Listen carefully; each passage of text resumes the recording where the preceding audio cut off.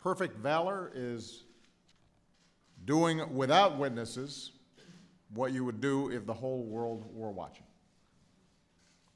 The public safety officers we recognize today with the Medal of Valor found courage not in search of recognition, they did it instinctively. This is a award that none of them sought, and if they could go back in time, I suspect they prefer none of this had happened. In all of these places, in each of these moments, these officers were true to their oaths.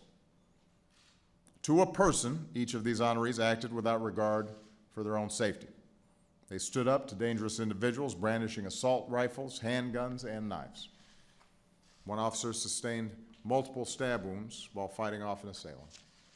Another endured first-degree burns to his arms and face while pulling an unconscious driver from a burning car on a freeway.